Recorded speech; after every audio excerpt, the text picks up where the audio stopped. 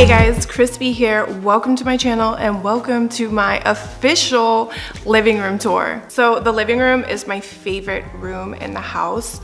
This is where we spend all of our time, and when I first saw the house, this was the room that I really fell in love with. I did have the challenge of filling a really big room. I came from my apartment with like one couch and a coffee table. Here's some pictures of the living room when it was empty. And it's funny how even though the room was empty and it only had a couple pieces in it, it actually looks smaller than it does when it's all the way filled up. So I already had my white couch. This is the Ventura couch from Z Gallery. I really didn't want another white couch, to be honest, but I thought it would be cool if I actually got the same couch in the same style, and I wanted to do a monochrome theme. So I wanted to do the black, white, and the gray, and I thought it would kind of marry the different pieces together and make it make sense. So I ordered the same couch from Z Gallery in a charcoal fabric. I had the two blue accent chairs, but like I said, I was really attached to this monochrome idea. So I found these two black chairs from Restoration Hardware. What I really love about these chairs, which makes them feel luxurious but at the same time they're comfy, is the brass detailing on them. When you first walk in the house, that's the view you see. So it's really nice that it has that T-back detailing because it feels very deliberate and finished. For the coffee table, I have two wooden espresso colored coffee tables that I pushed together. It was really cool because when I went to Restoration Hardware, I had the dimensions of my couches, and a designer there helped me do a CAD design to see what would fit. So we figured that two of these tables pushed together is actually the best fit for the room.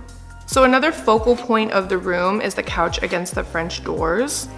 And I actually found a little end table from Amazon. It was like $60. And I wanted to just put something there so that I could put a plant back there because it just frames this whole scene very nicely. And then underneath that table, I have some baskets where we keep our blankets for when we want to watch movies. And that's also where I keep the dogs' baskets of all their toys.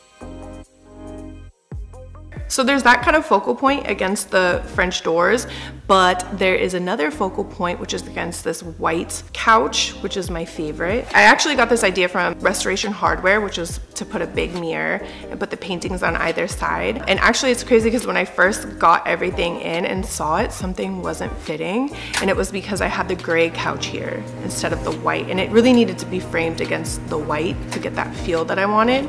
So the big mirror is from Restoration Hardware. It almost has like a vintage feel with the ornate frame. And then the paintings I actually did myself. I love to paint anyways, and I just thought it would be cool to do it myself. I thought that would be like a little cool DIY moment. So yeah, I busted out my acrylic paint, did some abstract paintings, got the frames from Michael's, and had someone hang them for me. So when we moved in, this room had a crystal chandelier, which there's nothing wrong with it, but it kind of didn't fit the vibe of what I started doing in here. So I swapped it out for this brass chandelier from Restoration Hardware 2. My brother calls it the Harry Potter light. I really love the lamps in here. These are also from Restoration Hardware. When I first went in, I was gonna get white lampshades, and it was actually that designer who recommended the black, and I'm so glad she did because it feels like really different and modern. At nighttime, it gives a really warm, comfy light. So I wanted to put tons of plants and flowers in here. I just get a ton of orchids in here and place them all over. The big guy in the corner, which I get so many questions about, that is actually from Restoration Hardware. It's like an 8-foot banana leaf tree, but it really goes in this room because the ceilings are so tall, it helps bring a lot of height. And I just went ahead and stuck that guy in a pot from Home Depot. So the window treatments in this room, there are so many windows, and when we first moved in, there was nothing on the windows. We opted to get electric blinds for this room, so it's really nice because at nighttime you just hit one button and they all go down.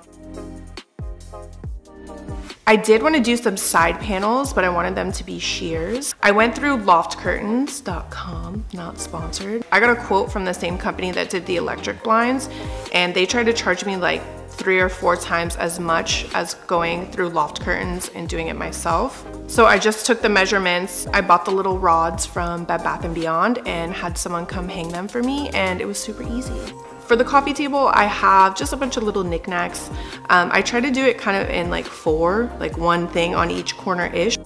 Oh, another accessory, I can't believe I forgot to mention this almost, is these black accent pillows. And I was actually able to find these accent pillows from Target.